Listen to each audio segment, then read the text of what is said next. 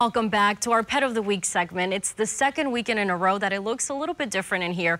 The Humane Society is not in our studios, unfortunately, for the safety during the coronavirus outbreak and to maintain social distancing. But nonetheless, they've sent us a cute video of this week's pet, an adorable shepherd mix. Let's meet him.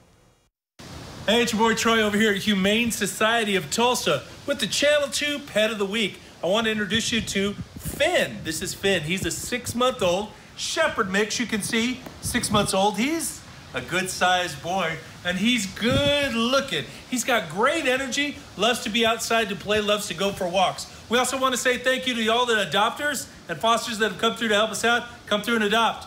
Humane Society of Tulsa. Big love. Oh, Finn looks so sweet. They're very playful. Well, if you want to adopt Finn there or any other animal at the Humane Society of Tulsa, you can always give them a call at 918-495-DOGS or log on to tulsapets.com.